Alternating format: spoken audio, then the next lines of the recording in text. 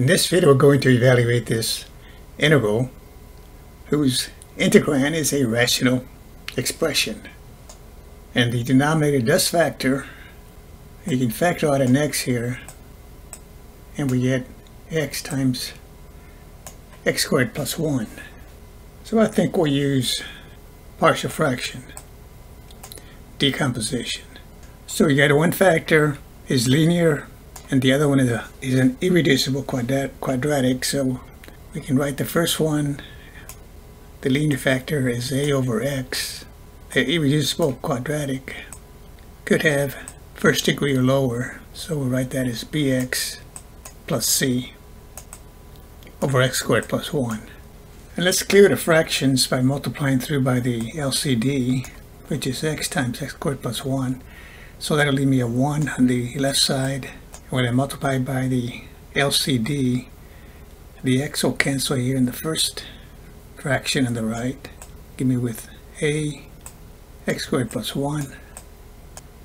And on the second fraction on the right, the x squared plus 1 will cancel. And that'll leave me with bx plus c times x. And there are several ways you could set up this solution here.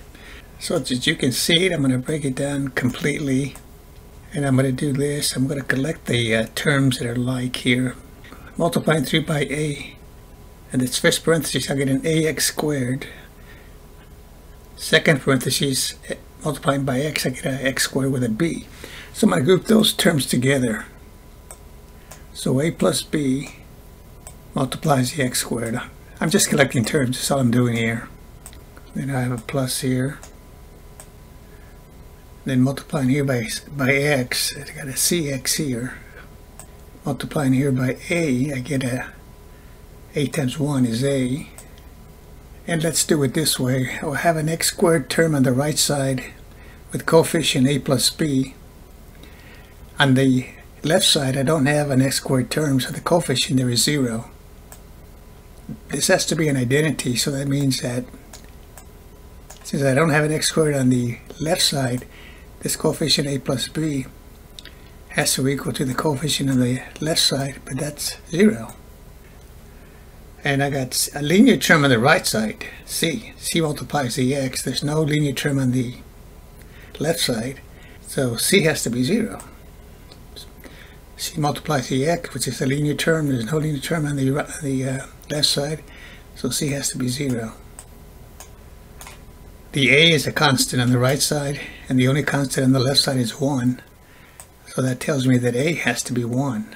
So c is 0, a is 1, but I know that a plus b has to be 0.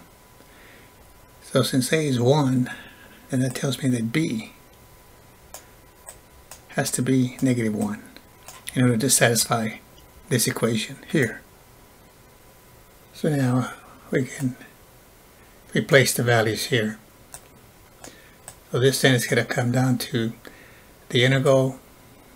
Here I have the decomposition a over 1, but we found a to be 1, so this is 1 over x plus, and then for this part over here, bx plus c, b is negative 1, so this will be a minus x here, and c is 0. So that leaves me with this, minus x over x squared plus 1. That's dx over here. And I can break this up into two integrals, or I can just do it this way and say, okay, let's do it here. 1 over x, that should be easy to recognize. That's just the natural log of absolute x. And of course, the general formula for that one is du over u is equal to ln of absolute u plus the constant of integration. But this is just a formula, so we used it here. And then for this one here, notice the derivative of x squared plus 1 is 2x.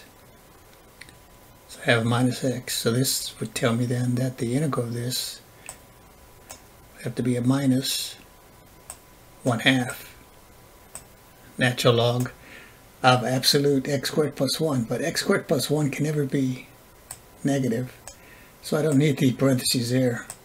I can just put it this way, and then it's plus the constant of integration.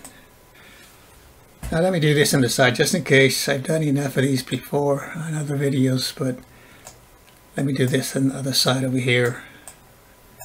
Because all I'm doing here is two integrals.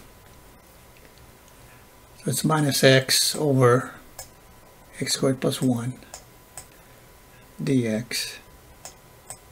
And I'm going to do a substitution on that integral.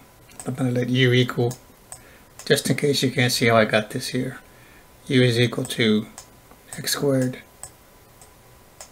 plus 1. So du equal to the derivative of x squared plus 1, which is 2x dx. So if I want to use the u substitution here, then I would do this. Okay, here I have an x dx, and here I have an x dx. So let's solve for x dx. Divide by 2 here, divide by 2 here. This cancels out. So x dx is equal to du over 2.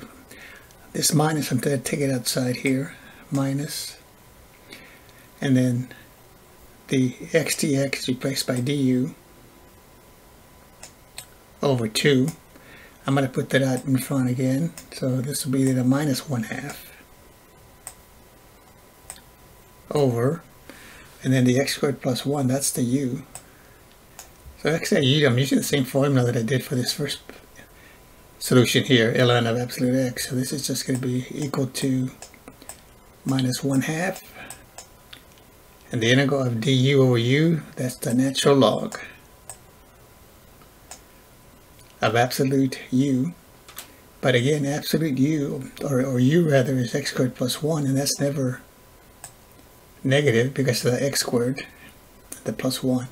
So I can write it this way without the absolute values. So minus 1/2 natural log of x squared plus 1.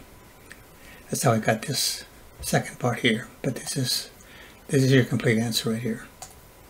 Natural log of absolute x minus 1/2 natural log of x squared plus 1 plus your constant of integration. Thanks for watching. We'll see you next time.